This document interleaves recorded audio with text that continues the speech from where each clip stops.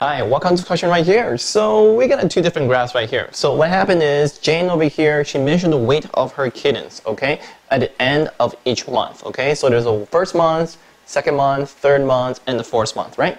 So she used two different graphs. One's a pictograph over here using the pictures, and the other one over here using the lines, okay? So it's called a line graph.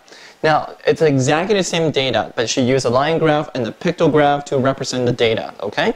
So the question is asking you, in which 2 months did the kitten grow at the same rate? Now, these results are taken at the end of the month. So if you look at the first one, right, what it means is at the end of the first month, it was 1 kilogram. At the end of the second month, it was 2 kilograms. At the end of the third month, it was 3 kilograms. And the fourth month, it was the 5 kilograms.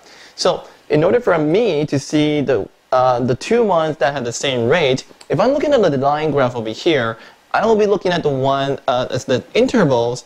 The two intervals will have the same slope. It's called a slope, or you can think of it as steepness, okay? So I can see that this slope right here, the steepness of the graph, is exactly the same as this steepness over here. So that means those two intervals will have the same growth, which is the same rate over here. So that's between, I guess it's month number 2 and the month number 3, okay?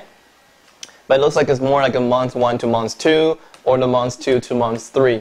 But I think the question is probably just looking for the month 2 and the 3, okay? So that's the answer. And same thing over here, you can see that it seems like every little cat's head right here is 1 kilogram, right? So you can see that from month 1 to month 2, you got 1 extra 1. From 2 to 3, you got 1 more of extra, okay? So that's the same growth rate right there, 1 kilogram, and the next month another 1 kilogram, okay? So the next question asks you, which graph shows this more clearly, okay?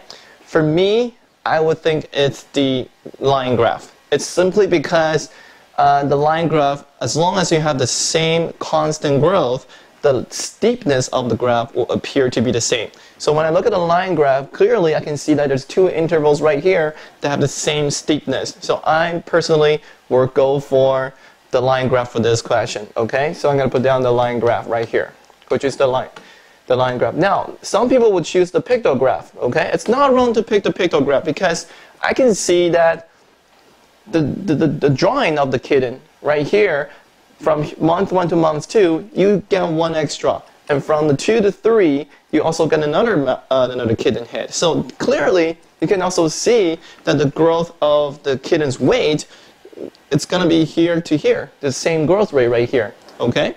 So it really depends on, you know, your personality, your preference, pretty much. So I don't think there's a definite answer for this one, but for me to choose this one, I will go for the line graph for sure. Okay? Thanks for watching.